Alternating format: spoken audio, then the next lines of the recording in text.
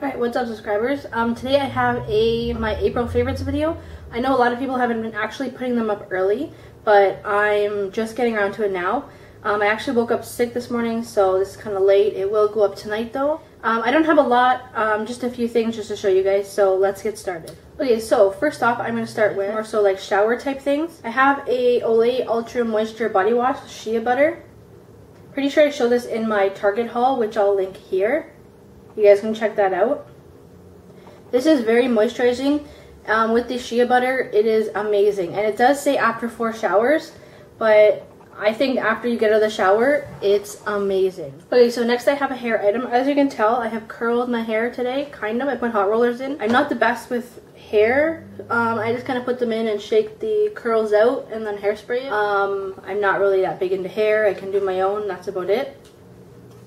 So I've been loving the Sebastian Shaper Plus hairspray. This gives an amazing hold. This is extra hold hairspray. And without the crunchiness. I do have a Tresemme hairspray and it's nice, but it just makes your hair crunchy and like all you can smell around your face is hairspray. With this, I don't smell anything. I just like, I don't feel like I have a ton of hairspray on, which is what I want. Moving on to skincare, I have a new toner. This is the Lush Eau Water Toner Water. A gentle rose and lavender tonic for everyday use that helps hydrate skin, sensitive or mature skin without causing it to overreact. This is a very rose lavendery smell. It is, I don't know if you can tell, but I'm sick right now. It's really easy. You wash your face, spritz this on, and apply moisturizer and you're done. Instead of getting cotton pad out, wiping it all over your face, waiting for it to dry, and then applying moisturizer. You just spray your face with this a couple times, and then I normally just pat it in or I just let it soak in. This was, I think, $7 or $8, which isn't bad. It'll last me quite a while. Next, I'll go on to nails, and then I'll move on to makeup. As you guys can tell, I do have a nail polish on. This is the famous Essie Mint Candy Apple. My nails are pretty chipped right now. I've had it on for like almost a week. It's actually done pretty good, but as you can see, they are chipping. But this is an amazing color. So hot for spring, and such a nice pale green color. Okay, moving on to makeup. So I have a Real Techniques powder brush. This is just a very big, fluffy, soft brush that I use with my MAC MSF to set my makeup with. And I have the Revlon Nearly Naked foundation on today. I really like it. It's nice and lightweight. I'm not going to put it in my favorites video, but I just thought I'd mention it. I do use the MAC MSF to set it. It's very light, as I said, and it gives a light to medium coverage. It is buildable to medium. Other than that, it's a great foundation. And this brush is so amazing and so soft to set makeup with. I think this is about $8 or $9 plus shipping from iherb.com. And I'll leave the website link right here. And it says powder brush on it. I mean, you can use it for bronzer or blush or whatever you want, but it is a pretty big, fluffy brush. So moving along to makeup. So as I said, I like to set my makeup with a MAC MSF. You guys have seen this. This is just the medium one.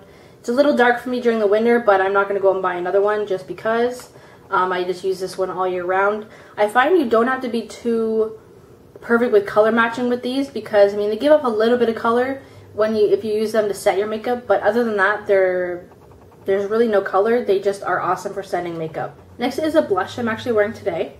It is the Milani Baked Blush in Luminoso.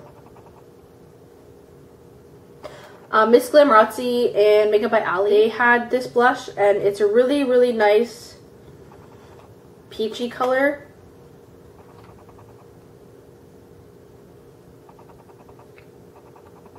There is a brush underneath it, which I don't use. This is a really nice pinky peach color. More so like NARS Orgasm, I guess. I don't have NARS Orgasm, but I've heard this is similar. This, if you have a strong hand with it, it's going to look too much. So you really need to like put a little bit on your brush and tap it off and then just kind of work it and go back in for more if you need. I wouldn't suggest getting a ton on your brush and just like swiping it on your face. You're going to have way too much. It has a shimmer in it. It's not matte. So you do have to be careful with this, I found. They are $9.99, but I'm not a really big blush fan. Maybe just a little bit of blush every day and I'm good to go. But I just thought this was a really, really pretty peach color for spring, summer. Just a little bit of color in the cheeks. Okay, so next I have two BB creams that are the same. You guys know I love these. They're both the same but different shades. Maybelline Dream Fresh BB Cream in light sheer tint. This was more so my winter color, as it was pretty pale in the winter. I would also sometimes mix this with a foundation. But now is summer and spring are coming, and I'm going to be getting a little bit of color, so this was too light. But I'm transitioning in from winter to spring, this is too dark. So I mix them together, and when my skin is behaving is only really the time I wear these, because they are pretty much, there's almost like no coverage with these. Like there is a little bit, but when my skin's being good, I will use these, mix them together right now, and then just buff them on with a Real Techniques buffing brush. And I do set it, and that's it. Simple and easy. This will be my permanent summer shade, the light to medium, and then this will be more so like fall, winter. But these are so cheap, amazing. Amazing for a drugstore BB cream. Alright, so 3 more items. This is just the Rimmel Scandalize waterproof kohl kajal in the nude color. This is just like a brightening for the waterline. Guess you could use it other places too, but this is just a really nice nude color for the waterline, just to brighten up the eyes. I find white is a little bit too much for me on my light skin tone, so I prefer a nude color.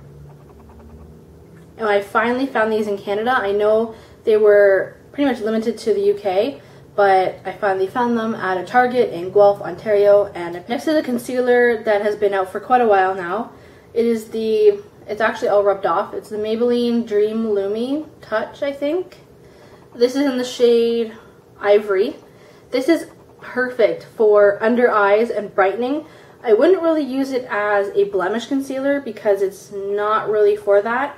It's more so like highlighting and brightening. So if you use it in a triangle shape under your eyes and really buff and blend it in, it just brings a lot of light to under your eyes, and so you don't have dark bags under your eyes. If you do, this would be perfect.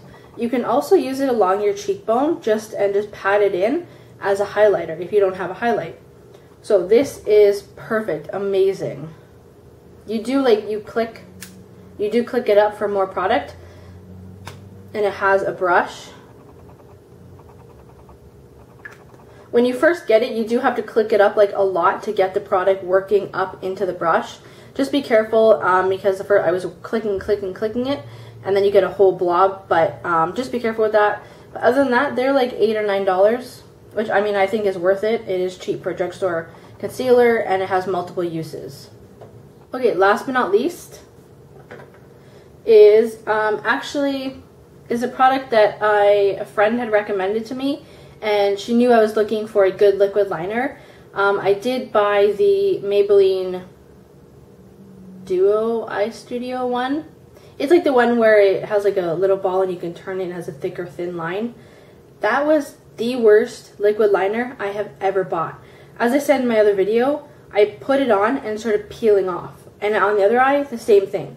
So, absolutely useless. Such a waste of money. I will never, I might give it another try just to see if it does it again, and then it's going in the garbage if it does. If it doesn't, I might keep it around, but I just don't think I'm going to like it. So, she turned me on to the L'Oreal Carbon Black Intense Liquid Liner with a felt tip pen.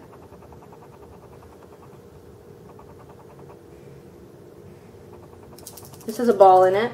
This is like carbon black, and it has like the easiest felt tip to use. So black, so easy to use. I got it on sale as well, so that made it so much better.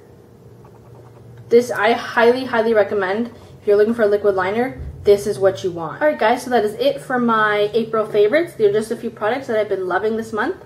I'll leave all my links down below. You guys can check those out, and I'll leave my blog right here. You guys can check that out, www.thisgirlbeauty.com. Until next time, see you later. Bye.